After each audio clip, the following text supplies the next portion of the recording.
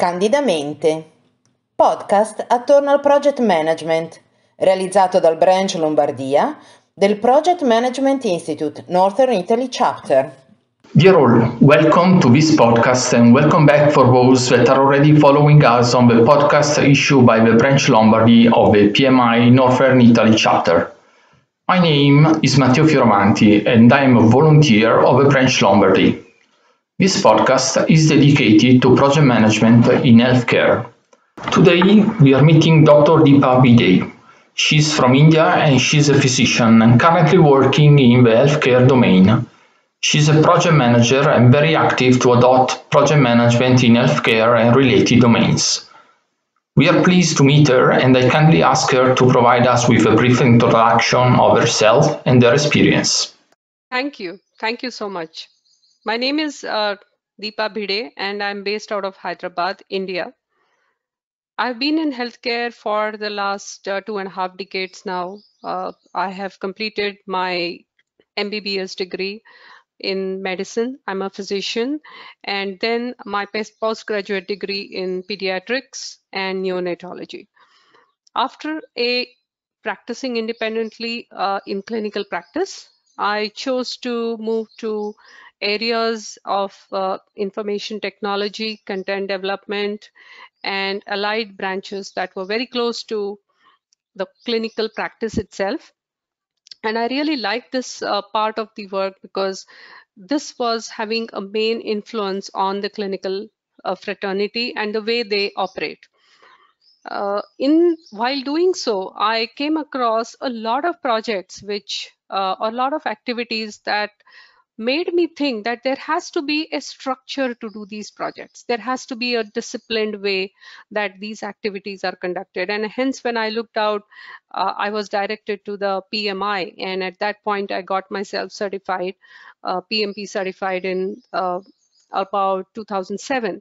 And since then, I'm active volunteer for PMI.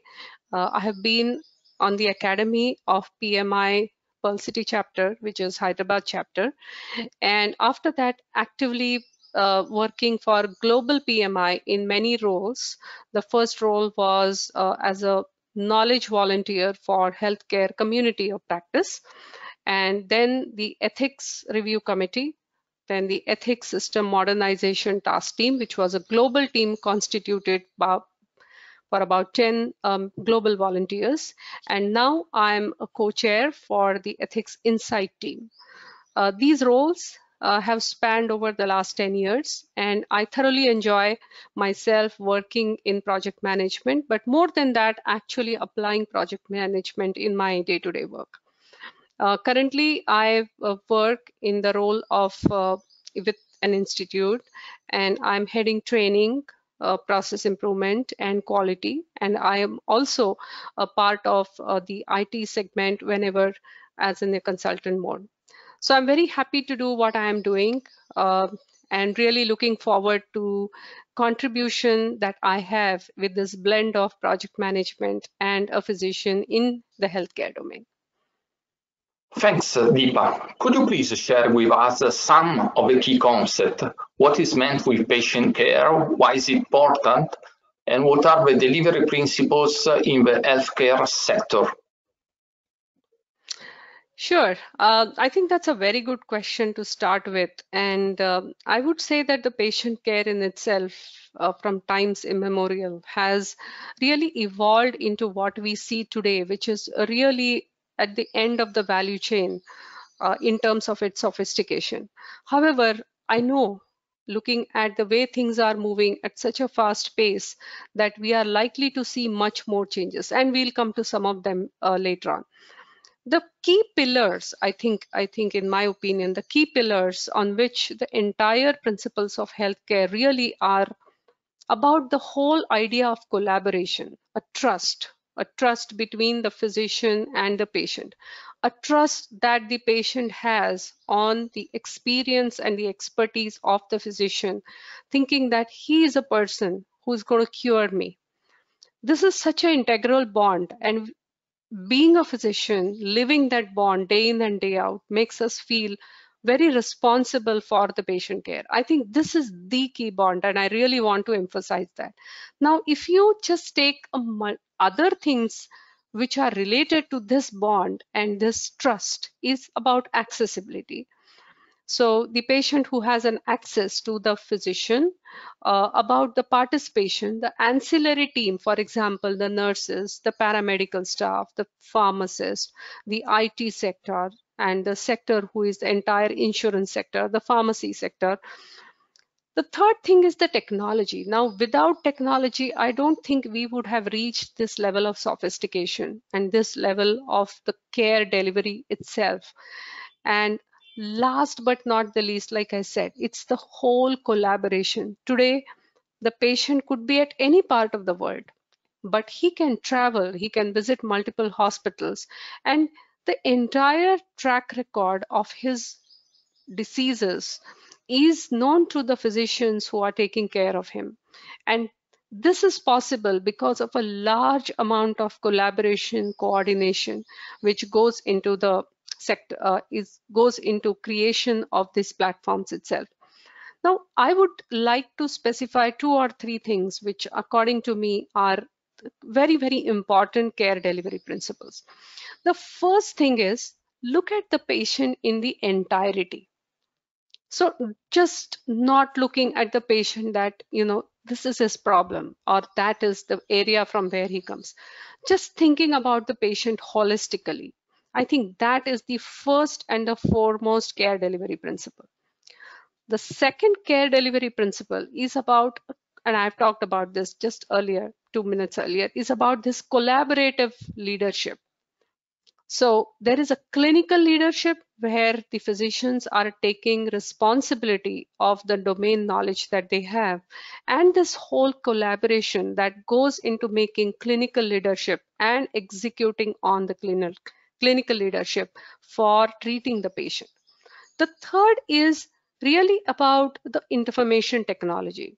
Now, information technology, which ranges from primary center where the patient visits from a rural hospital to a tertiary or the most sophisticated hospitals in any part of the world.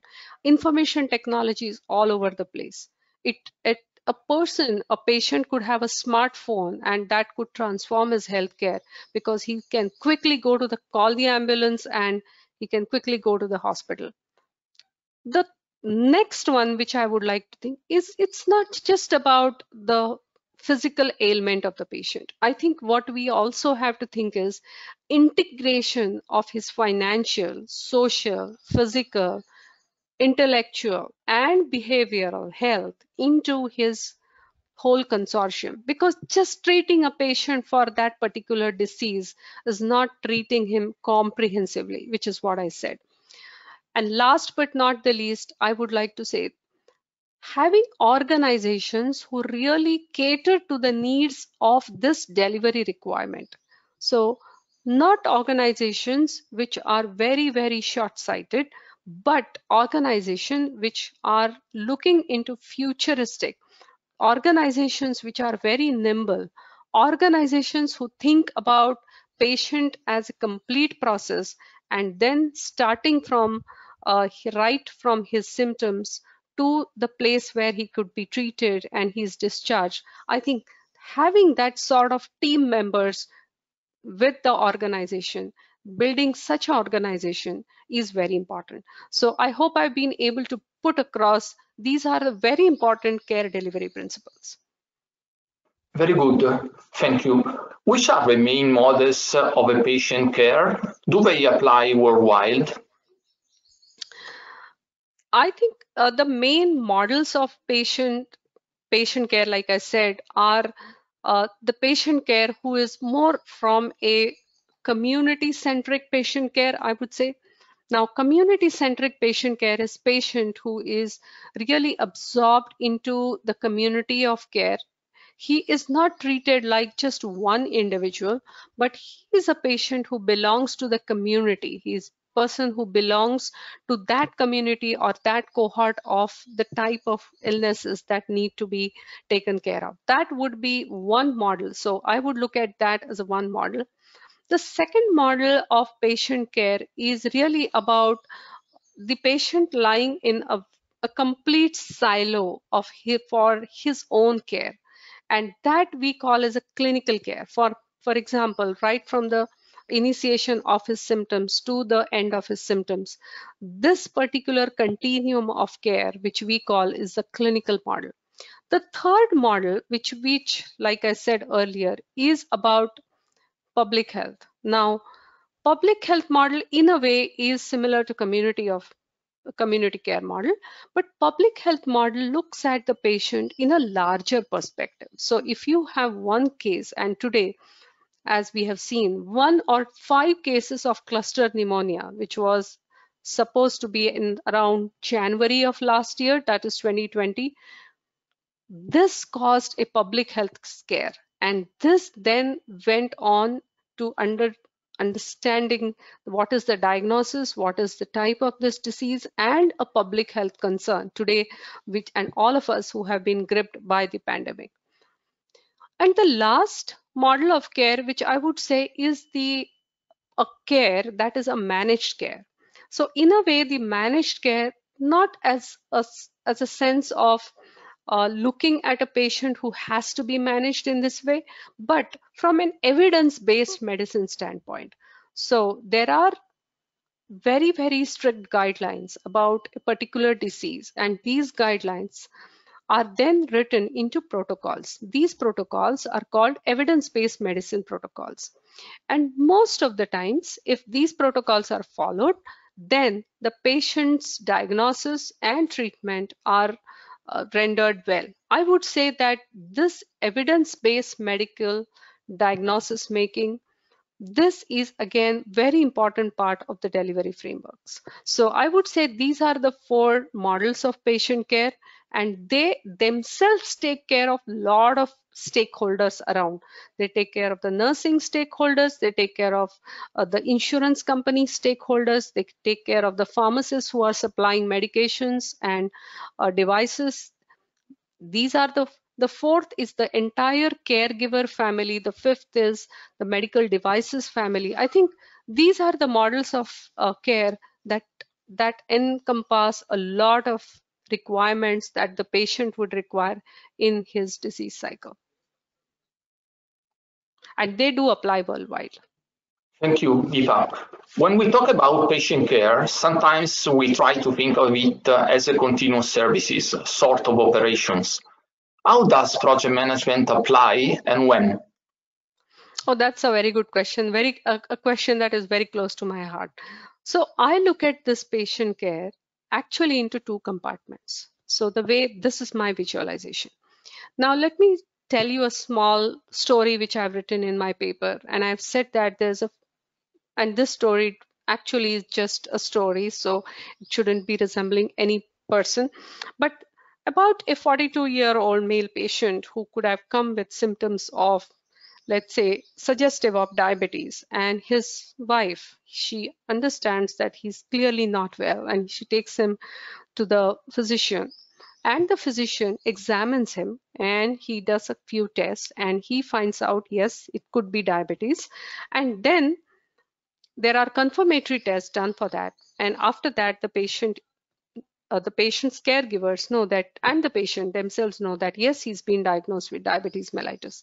And then he is put across many modalities of care, which could be counseling, which could be pharmaceutical care, which could be medications, and couple of surgeries, and hospitalization, specialist visits, and so on.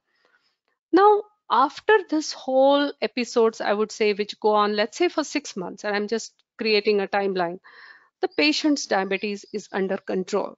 So diabetes is never cured, but it comes under control, and he's feeling much better. And then his wife gets him back to the physician and says that, I think he's feeling much better. The physician's, well, I'm so happy about it. Let's just continue these medications for the next 6 months, and I would like to review your husband after 6 months. Now, if I tell you this particular story, and if you are also able to visualize along with me, then I would say that the project of patient care starts when the patient is brought to the hospital, or even earlier when when the symptoms are suggestive that the patient is not well. And then this project moved forward through the physicians, through all of those care delivery modalities. And then when the doctor said, well, he's feeling better now, maybe that is the end of the phase or a project. And then the operations start. What is operations in this case? The daily maintenance. So he has to get up, he has to check his blood sugar, he has to take his medications, he has to do his diet control, and then move on.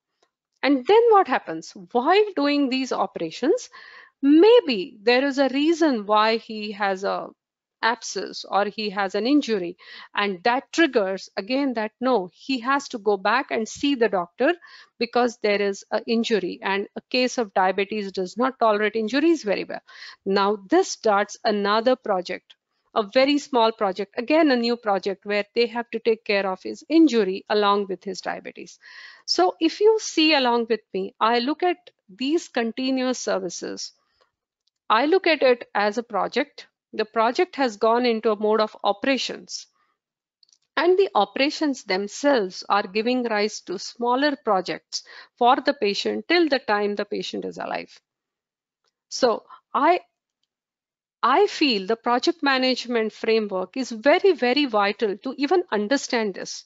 So as we say, and at that point of time, I was searching and said, how do I put all of this in a picture?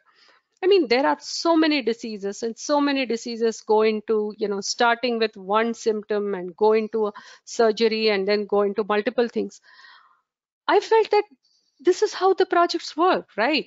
So a project is started for a reason, for a business justification. It has a charter, and then the project is expected to give out an outcome which is agreed upon, and that's the reason the project has started. And then once the outcome is reached, the project goes into operations, and those operations may result in smaller projects for that original one. I just look at it like that, and I feel that this is very important, that the patient care be looked at as a project of the patient himself. And this patient who has diabetes, there are innumerable patients with innumerable diagnoses. So my answer would be that yes, patient care is a project. Then the patient care project has gone into operations and may result in future projects more and more. And the project management principles apply throughout the life cycle of the patient's care. Thank you. Reading your contribution, your posts, you are promoting a transformation call in the healthcare sector. And which are the factors to consider? Does it apply to India or also elsewhere? How are communities approaching these changes? Thank you. I think this is something that is now coming in, evolving in many ways. So let's start with the same patient, I would say, because maybe that just allows us to think through that patient and allows us to take our story forward. I'm calling for a transformation call in the healthcare sector on a couple of things. So first transformation call, or first call of looking at the patient himself in a different way. I am saying that look at the patient as a project. Look at him, apply the project management principles of process groups, initiate the patient care, plan for it appropriately, execute on it, maybe all the details, all the activities that you need to execute.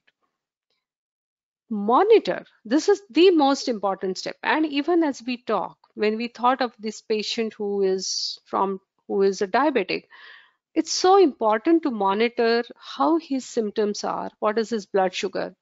So we continuously monitor and track the patient. And at the end, we say that, well, look, you are feeling better now. Your blood sugars are normal now. So we are closing this phase. But it doesn't mean that your blood diabetes has gone anywhere. No. You still need to monitor, and you now need to take these medications and continue with your diet or exercise. Now, this transformation of not treating just a patient who has just come to the doctor and just giving him a medication to treat only that particular symptom, I'm saying look at the patient as a project. The patient needs to be looked into as a project with all the attributes as a project. And that's where I look at the project management. Then the second way of transformation that I'm talking about, or I'm trying to call it, just to make this project a success and just to make this project understood by everybody, it is very important that people are educated about project management. Now, if I go to the hospital and I do explain all of these, that look, patient has to start, there has to be a proper initiation, a proper planning, they are going to say, well, Dr. Bhide, it all seems fine. And I really appreciate that you have thought through all these, but can you tell us what this whole framework is? Because we don't know what you are talking. So I'm giving a call, and I think there has to be some way of transfer, making the entire healthcare community, I would say clinical, non-clinical people, understand the fundamentals of project management. And that today I'm sure is not there, because in the in the most cases, I would say, the clinical teaching is only on the treating the patient, and which is absolutely fine. What we are trying to understand is, and what we really want is, how can you also see what are the fundamentals of care delivery, which is not necessarily care diagnosis, it is the care delivery. And that is when you need to think about the transformation. Now, the third point of promoting a transformation, which in my opinion is about this entire financial or insurance part. Now, look at it. Now, if a particular disease is taken, in this case, diabetes, is taken care by one doctor and the patient feels better, then probably the reimbursement of this happens with for that patient care to this doctor. But now, in this new model, which is, and this model is already taking up, is where there is a bundled care. That means that the patient has to undergo care not only for the initial reason for which the patient has been coming to the doctor, but also trying to prevent all those complications which should have happened. So it is a more of a promotive care, and it's more of a preventive care than a care of treating complications. So, for example, if this patient, the moment he is diagnosed as diabetes, and if everybody who is involved in the care tells him, hey, you need to be very careful with your foot, hey, you need to be very careful with your eyes, he is going to have a better managed care, and he may not go into complications. This I call as a care that takes care of the risks of the patient's disease. And I call this as a transformation where you are looking at a team of doctors and a team of healthcare services who are looking at the patient as a whole. So they say, okay, I just got diabetes. I just don't need to get his sugars under control. I need to look at him into entirety. And that's the transformation call that I feel. Now, the fourth and the final reason, in my opinion, for promoting this transformation is still the use of information technology. Now, today we still have pockets of where physicians or the clinical staff or the paraclinical staff or the patients themselves, they do not use information technology that the way it should be. And maybe they are not familiar with it. Maybe the technology is very intimidating, or maybe the network is not good, or there's so many reasons. What I feel is that the technology now is such an integral part of our life. And with the pandemic, now you see the technology has transformed and taken the clinical care at entirely different level. And if I'm talking about telemedicine, you don't even need to see a physician. Your physician is actually looking at you from a distance through by the use of the technology, and he's diagnosing your problem and treating you. So I'm making a call that let us all understand the use on very smart use of technology to ensure that the care that is expected to be delivered is delivered on time. And an example of this I just gave you, like telemedicine or home health care. Now, the doctor can still sit in his hospital and monitor all his patients who are sitting in their home or in a very different setting. Well, that cannot happen if there is no technology. You still have to have the right monitors, right ways, right devices which are monitoring the patients. This is what it does apply to India. It applies globally. It's very important. And communities are actually understanding this last 10 years with the booming of information technology in healthcare and lot of changes which are related to the coding system. Now these codes are actually the codes which, I mean, I'm talking about international classification of diseases, procedural codes, the nomenclatures, the drug codes, and these codes actually help moving this information and also allowing a payment. So the communities now look at this that, hey, this is something that which I would like to do, something that is very easily done, and it's also giving the right outcome to the payers, that is the insurance companies, to the providers who are the physicians, the clinical staff, and also to the paraclinical staff as well as the pharmacists. So the communities, like I said, the communities are looking at it as very positively and trying to see how they can bring about this transformation as quickly as they can. Clear, Deepa. Thank you very much. Our podcasts are distributed to the community of PMP. You are certified and you are working with PMI India chapter. So different countries and different cultures, but always focused on project management.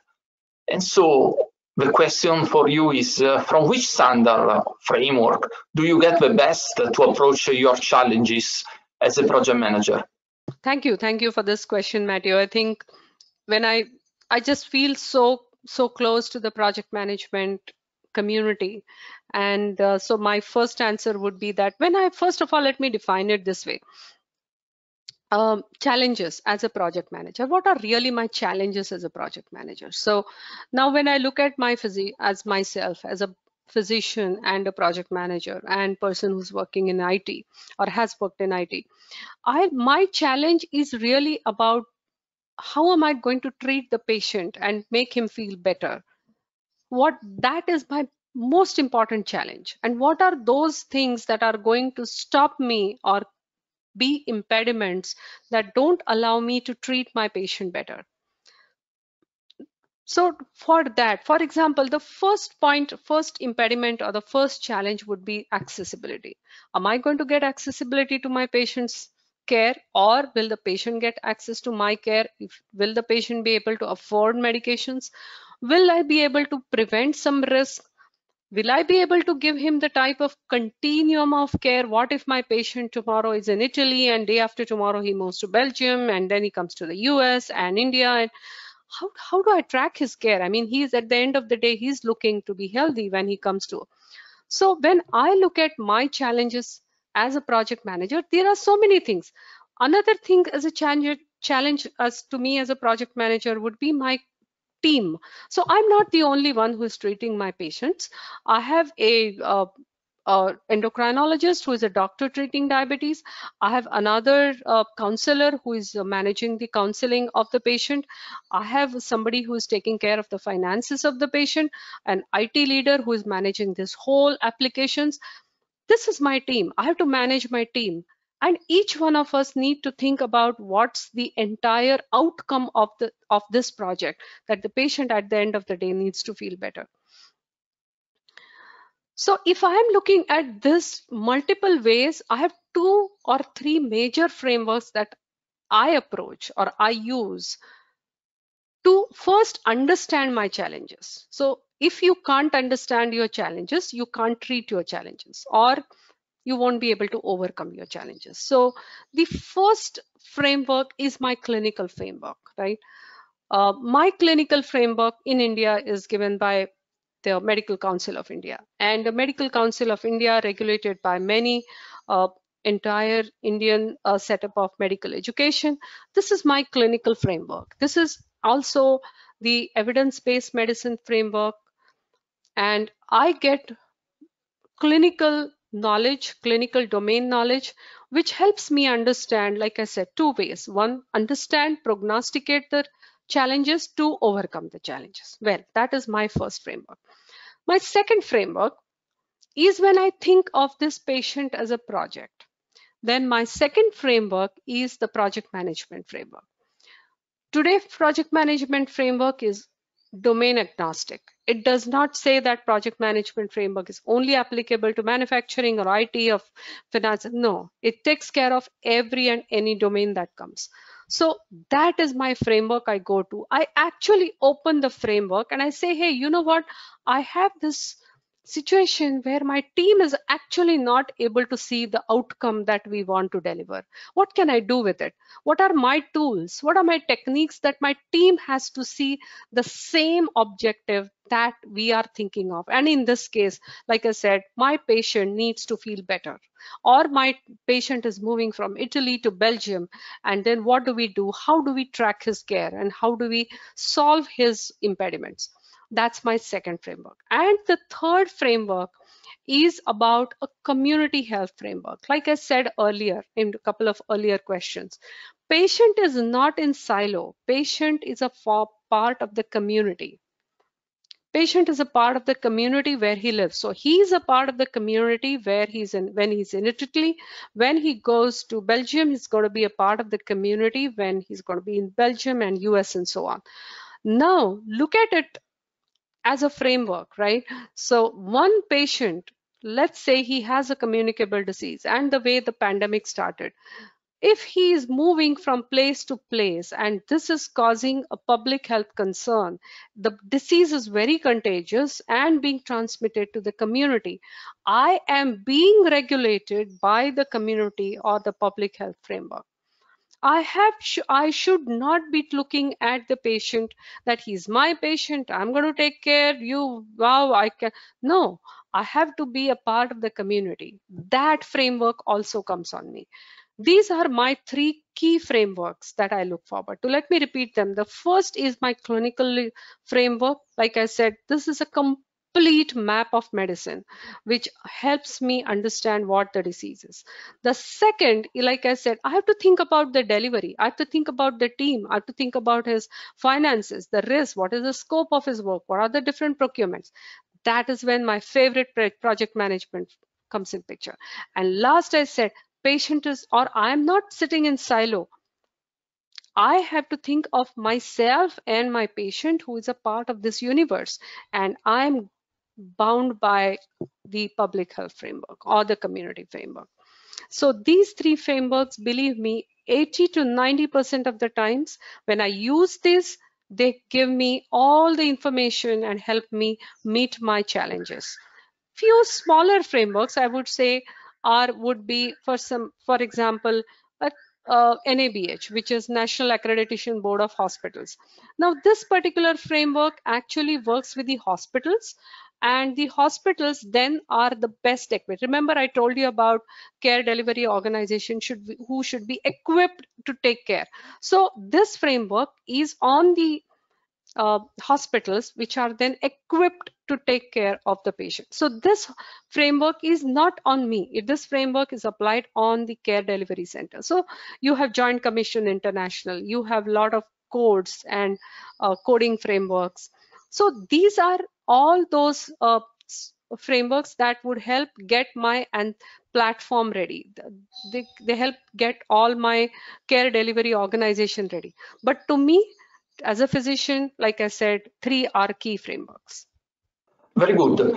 We are approaching the end of the podcast. One last question. In this difficult pandemic period, how do you see and would you like to see the role of a project manager?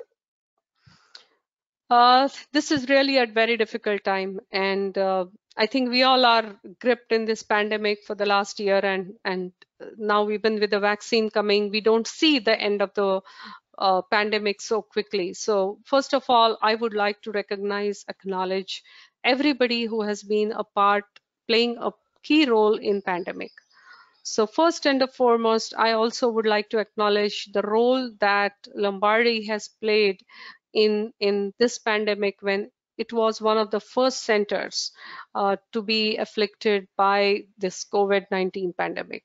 So thank you to all who have created this body of knowledge, body of this resources, which has then helped the whole world. I really acknowledge that. The role of project manager in the pandemic is really going to be about playing a global role. It's very important that, because the pandemic is pandemic, it is not a small disease that is like 10 patients who have come to your hospital. First of all, that this pandemic is not something that is a finite limit. You don't even know. There's a lot of uncertainty. Project managers who are now who now need to get used to uncertainty. So like we said, we live in the VUCA world, right? So it's very uncertain, and I do feel the pandemic has caused the whole healthcare community or whole healthcare world to be a VUCA world. Very uncertain, lots of volatility, and you just, so first and the foremost role of the project manager is to understand that he's working in uncertainty. The second role which I see project managers playing is about this teamwork, because now everything is virtual. I mean, you just have to work that way because it's a pandemic that is going to cause more morbidity and deaths if people come together. So how does the project manager still get his work done when he cannot be in the team in person and face to face? While this, all these years when we have been used to this, it is very difficult. The third thing is change management. This whole pandemic has caused disruption of the way the healthcare is processed. So just from a person, and like I said, the trust that I would like to see my doctor, and I would like my doctor to feel and take my blood pressure and just check my eyes and diagnose me. Right now, nothing is happening. It's all virtually done. So the third, this is a big change, not only for the doctors, for the patients, for the caregivers, and everybody around. So the project manager has to deal with the change management. The fourth very important point is the project manager has to be responsible and has to deal with a lot of psychological changes because of this entire disruption of the pandemic. It is not easy to convince a patient. It is not easy to get the outcome just as a face-to-face care would have been. So this is this big psychological cloud that is created, where there may be a lack of trust, there may be a lack of accountability. I think the project manager is very responsible, or may have to be cognizant about how does he get, at the end of the day, ultimate work done and delivery in this pandemic period. Now the fifth part, I would say, to the project manager himself is, how does he apply his learnings and say that, how am I going to be preventing the next wave of pandemic, or next wave of impediments, or next wave of challenges? Well, he knew that social distancing or any of the mask, using masks, they're not new. Absolutely, they are not new. They were already there, and yet we, in some way, we did not regard them as how they should be, till the time that we came to know, oh, this pandemic, you require one or two. I'm now calling for the project managers to create this database, and I'm saying that, try to look, let us all be very cognizant of, in future, what are those activities, what are those diseases that are going to require these lessons learned. So one way in which I see the project management or the project managers is collecting the database, collecting these lessons learned, which are definitely going to be so useful in any of the complications of COVID-19, or uh, any of new diseases that are likely to come.